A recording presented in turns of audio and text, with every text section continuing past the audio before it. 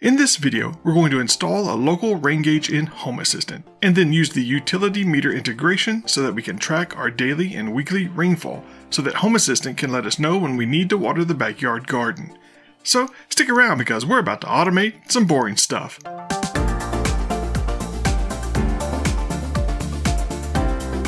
Welcome back to Slacker Labs, my name is Jeff.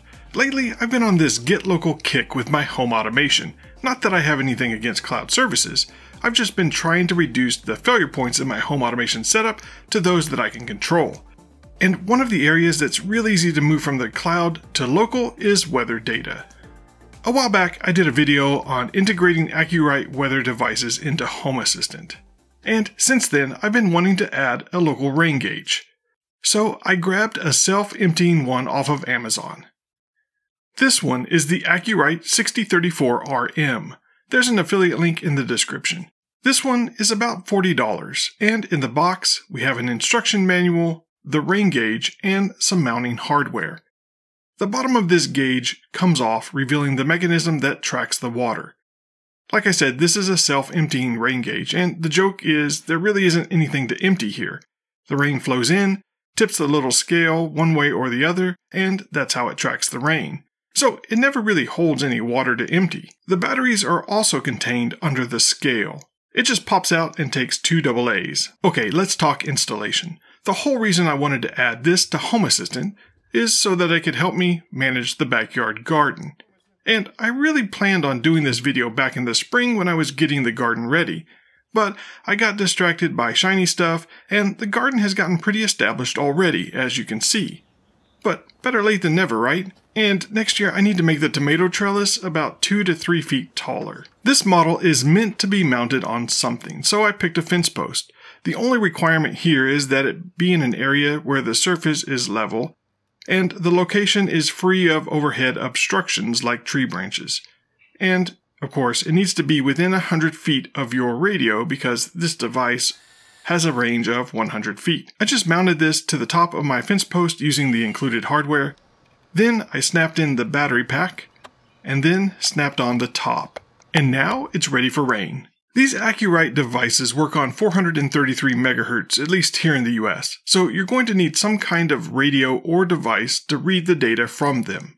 This model doesn't come with a display or a base station, so it's pretty useless unless you already have one of those. But for this setup, of course, we're going to use Home Assistant for that base station. To set that up in Home Assistant, I'm going to use a Home Assistant add-on that I created, using a software-defined radio and some software I found on the internet. So if you're interested in adding some of these 433 MHz devices, check out my previous video on installing Acurite weather devices in Home Assistant.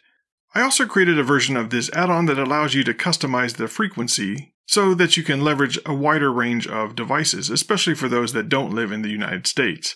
It's not a perfect solution, and I've done a poor job of keeping up with this integration, but for basic connectivity with these devices, it works pretty well. Since we already have the add-on installed and running, all we have to do is add batteries to this device, and it should start sending signals. Then, after a minute or two, the add-on should see the device and add it as an entity in Home Assistant. The rain gauge itself just tracks the running total of rainfall. So if you want to track the daily rainfall, you're going to need to set up a separate counter that resets on a daily basis.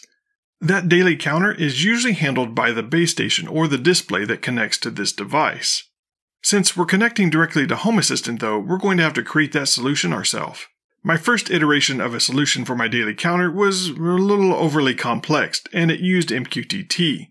The basic gist was that I would have an automation that would save the current value of the rain gauge to an MQTT topic. Then, during the day, I would have a template sensor that would do some math to figure out the difference between the stored value from the previous night and the current total. Which does work, but it is work. And if you wanted yesterday's rainfall total or even to track a weekly rainfall, you were going to need to create a sensor for each one of those following the same pattern. Thankfully, Home Assistant makes that part easier. The built-in utility meter integration is less work and more Slacker lifestyle friendly to set up. Unfortunately, at the time of this video, you can't set the utility meter integration up in the UI. So for this project, I jumped into my favorite file editor and opened my weather.yaml file. If you don't have your config split out like mine, then you can simply drop this in your configuration.yaml. I plan on getting away from packages in the future to make my config easier to follow, but for now, I've defined my utility meter section in the weather.yaml, and then created two sensors for rainfall. The first is called daily rainfall, and for the source, I just pointed it to my rain gauge and set the cycle to daily. The second is called weekly rainfall. The source is the same, but for this one, the cycle is weekly. Once that was complete, I restarted Home Assistant. The cool thing about the utility meter sensor you get with this integration is that it comes with an attribute called last period, which, as you might have guessed, shows you the value of this sensor for, well, the last period, which, if the cycle is daily and the sensor you're monitoring is a rain gauge, means that the last period is going to contain yesterday's rainfall. Now that we've got this set up, we have to figure out what we're going to do with all of this new data. My first thought was that I could have an entity that displayed the current daily rainfall, and then have secondary info on that entity that showed the attribute for last period. Unfortunately, there's not a way using the stock Lovelace widgets to display a custom attribute as secondary info. But there are some custom cards out there that will let you do that. Since I didn't want to mess with all of that just yet, I jumped back into my weather.yaml file and added a template sensor. This one is called previous rainfall, and the value template gets the value from the last period attribute from the daily rainfall sensor we created. If you do that as well, you will need to either restart before you can use that new sensor, or go to Configuration, Server Controls, and then choose Template Entities, which will reload it without restarting. If you don't have these advanced options under your server controls, jump into your profile and enable Advanced Mode. Now we can add these sensors to our Lovelace dashboard, which, as you can see, I have today's rainfall, yesterday's rainfall, and weekly rainfall now displayed on my weather dashboard. But of course, the whole purpose of starting down this path was so that I could have an automation to remind me when I need to water the garden. So I created an automation called Garden Needs Watering. The trigger for now is just going to be time-based, 6 p.m. every day. Although I suspect I will change this to something that only fires when the garden needs watering. And the condition is going to be template. If the garden has received over ½ an inch in the last 2 days, then we don't need to water. So for this condition, I'm simply adding up the daily rainfall and the previous rainfall and checking to see if it's more than ½ an inch. Then the action will simply be sending us a message to give us the total rainfall over the last 2 days so that we can go and water if we need to.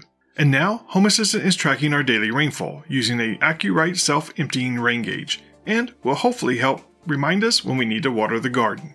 That's all the time we have for this video. So until next time, go automate the boring stuff.